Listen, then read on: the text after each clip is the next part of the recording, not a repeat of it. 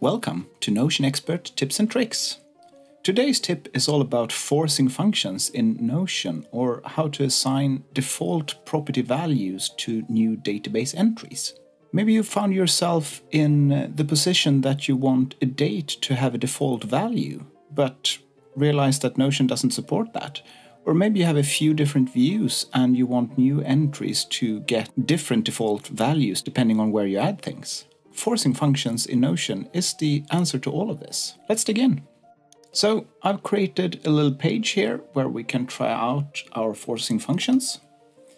We first create a database. We'll create an inline database this time and call it test of forcing functions.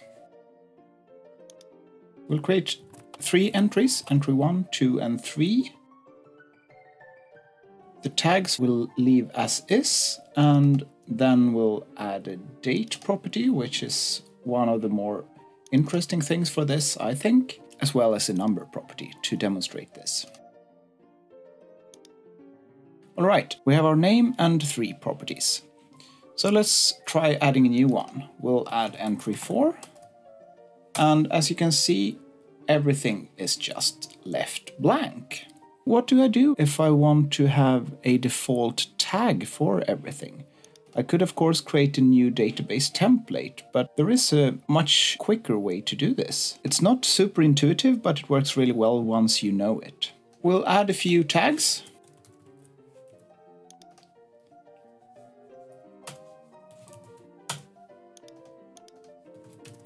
Very intuitive, this. Let's see if we can make these match so it makes a little bit more sense.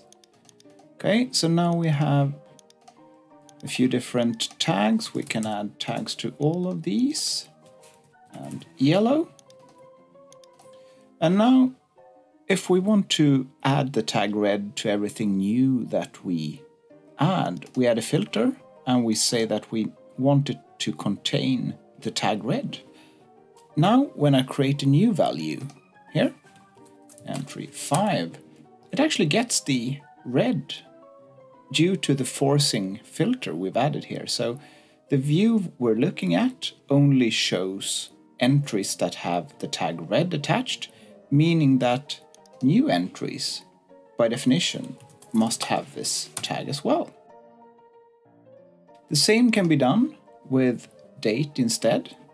So let's remove this, add a new filter. We say date is, we could select anything here. Let's filter for where the date is New Year's Eve. So we have a filter here active, January 1st. No rows matches that. If I add a new row, you can see that the date automatically becomes January 1st. So we call this date entry. We can do a similar thing, and we can say simply that date is not empty. Then it filters out this one. And the special thing here is that then we get a today entry. So Notion guesses that we want today's date, and that's actually really powerful. For number, it works in a similar fashion. We can remove the date filter. We add a new filter.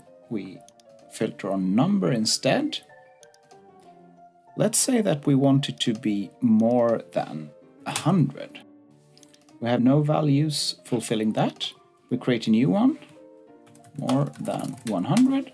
And as you can see, number defaulted to 101. So Notion will guess a value based on the forcing filter we have active.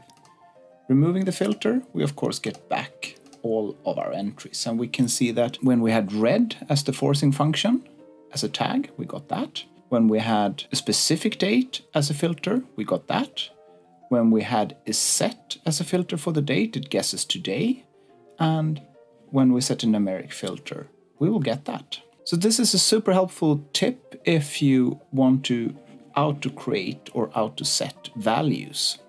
The last quick thing that you can do with this is that you can have different filters for different views.